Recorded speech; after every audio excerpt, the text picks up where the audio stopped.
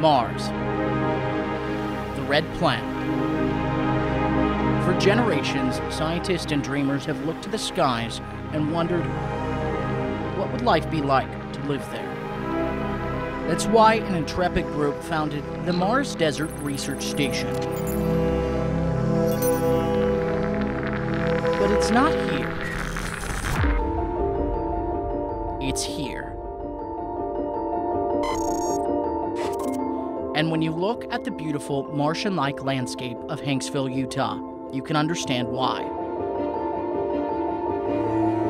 Among the red rock, you'll find a stark white building called the Hab. A sign marks the spot where Earth ends and Mars begins.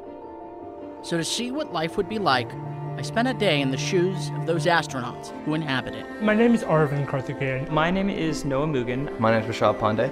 My name is Christina Mannix. My name is Avery Abramson. My name is Prakruti Raghunarayan, you can call me Pari. I am Crew 99, the Bivonauts commander. Pari and her crew are the 299th mission to crew this space.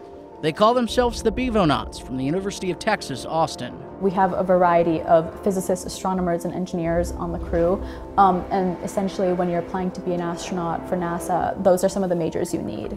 All of them isolated from the world, just as life would be a space flight away. This facility is actually the largest and most well-known research facility in terms of isolation. The realism definitely is what makes this experience a lot, well, not even close to home, but, well, furthest away from home. For this crew, each day starts with a plan and scientific goals to be met.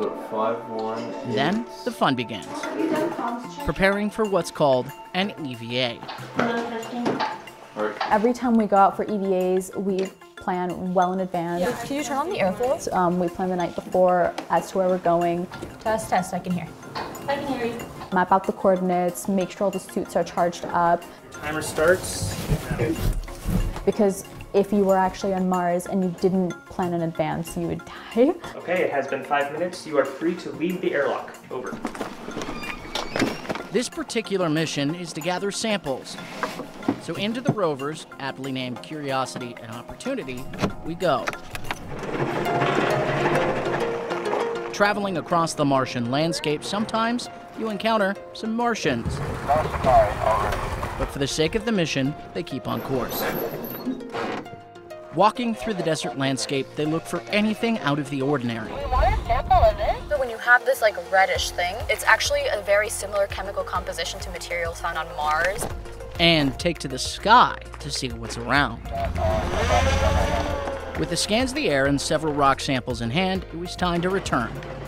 It went well. We actually got a lot of samples. Decompression to breathable air and all. All right, airlock secure. Your timer starts now. But inside, the simulation doesn't end. It was like somewhat of a shock, at least the first 1 or 2 days. Plan your showers, plan your cooking, plan your water usage. We have limited power wattage we can use per day. Go over a certain wattage, everything's going to shut down.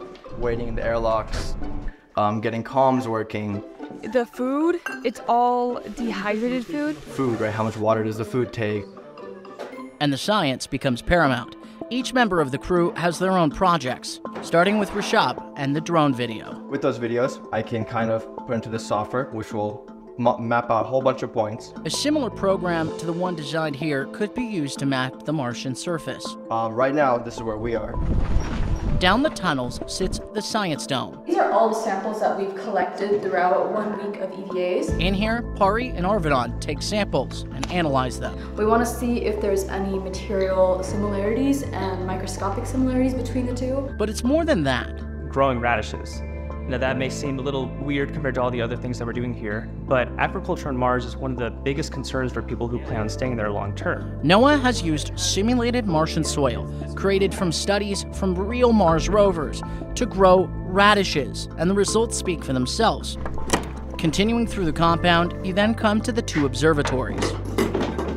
This is personally the longest time that I've spent at an observatory doing research. Avery and Christina are studying the sun. So we put a mount in here that connects to our computer. So we think that this is a little more rare to see because it was during the solar storm. As well as a faraway white dwarf star. This is what our actual image truly looks like.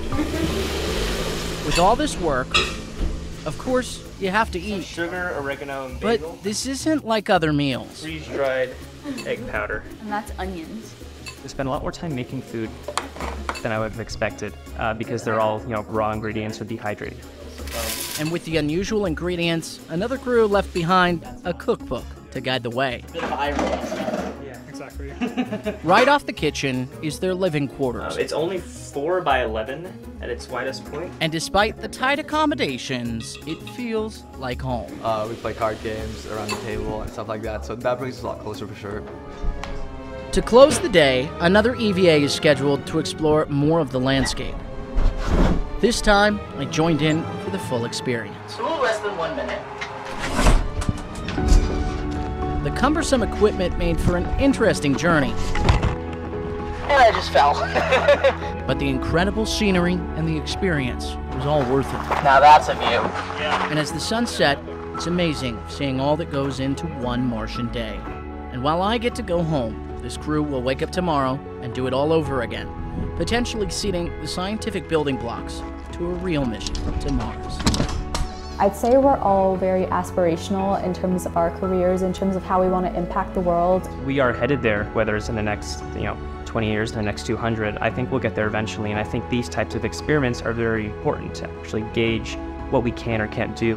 And for this crew, that's an opportunity unlike any other. I don't think many people can say that they have done anything similar to this kind of experience. The future is space. We want to be able to explore, we want to be able to figure out what's out there and how we can get there. So I guess the only question left is, would you live on Mars? Is Utah the new Mars? Spencer Joseph, Fox 13 News, Utah.